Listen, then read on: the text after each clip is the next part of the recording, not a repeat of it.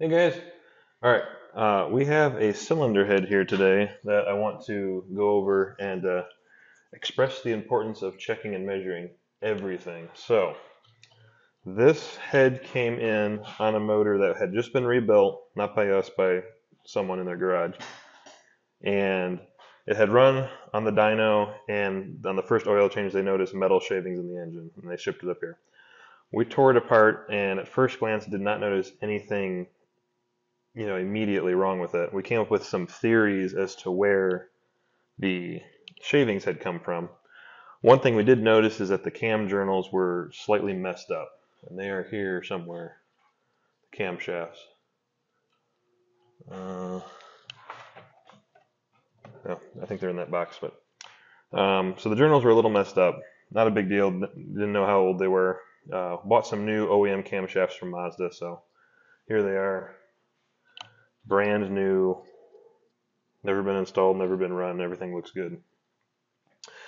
Dropped them in the head, and we do a check when we build a head. So before we put the valves in, we oil up all of the journals, lay the camshaft in, torque everything down to spec, and we have a torque value that you have to twist the camshaft. It needs to be able to spin with a maximum torque to get it to spin.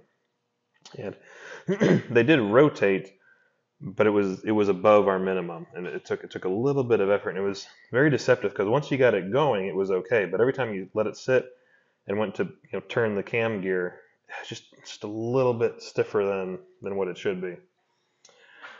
Took the cams out and did some measuring and found that despite the bottom of this head measuring completely flat, the head itself is actually warped.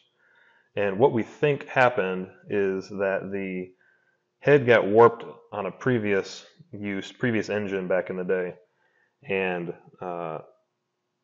someone had decked it to make the bottom flat, but they didn't correct the issue that the head was warped. So what we found is that the exhaust side is actually warped this way. The center bearing is 5 thou higher than the ends, and the intake is somehow warped like a snake. So this one's, you can see 1 thou that way, 2 thou that way, 3 thou that way, and then that was our datum point. So it's not a lot. It's repairable. We can cut the caps down and rebore the line, but it's off just enough. Because you think about it, your bearing clearance for the cams is about 2 to 3 thou. So if it's 1 thou off and 1 thou off, it will fit in there and spin, but you're not going to have any of the correct bearing clearance going on.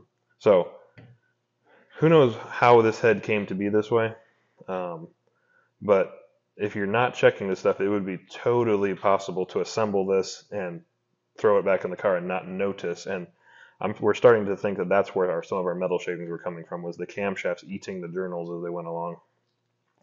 And some of it was definitely bits of the camshaft itself ending up in the pan. So yes, it always pays off to measure. So we have a different head for this motor now.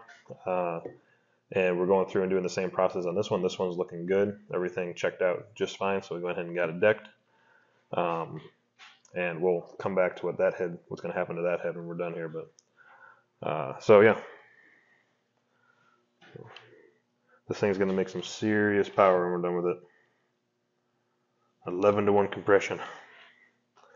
All right, so that's your tech tip for today. Measure, and the easiest way, again, the way that we check these before we do the complicated part of measuring, is stick your camshaft in there, torque it all down, and get a torque reading off the front.